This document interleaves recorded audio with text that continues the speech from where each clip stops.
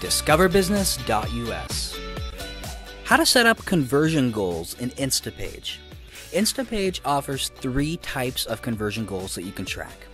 Number 1, clicks on individual links.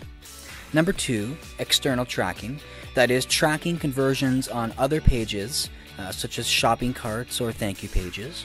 And number 3, form submissions. Now to set up your goals, click on Settings and select the conversion goal icon. From here, you can choose to have form submissions as a goal, links as a goal. Note that you can choose which links, if multiple exist on your page, and external conversion tracking as a goal.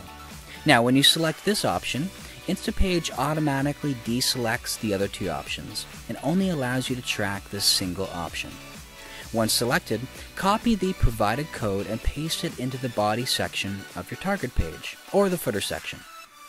If you need help with this, simply click on the Read Full Details link for more information.